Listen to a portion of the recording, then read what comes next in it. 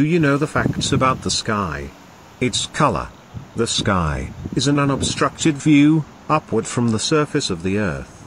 It includes the atmosphere and outer space. It may also be considered a place between the ground and outer space, thus distinct from outer space. In the field of astronomy, the sky is also called the celestial sphere. This is an abstract sphere, concentric to the Earth, on which the sun, moon, planets, and stars appear to be drifting. The celestial sphere is conventionally divided into designated areas called constellations. The daytime sky appears blue because air molecules scatter the shorter wavelengths of sunlight more than longer ones, redder light. The sky at night appears to be a mostly dark surface or region, spangled with stars.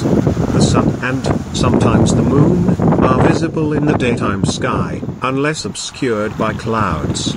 At night, the moon, planets, and stars are similarly visible in the sky.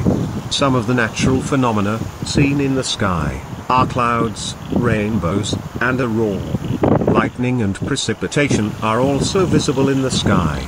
Certain birds and insects, as well as human inventions, like aircraft and kites, can fly in the sky. Due to human activities, smog during the day, and light pollution during the night, are often seen above large cities.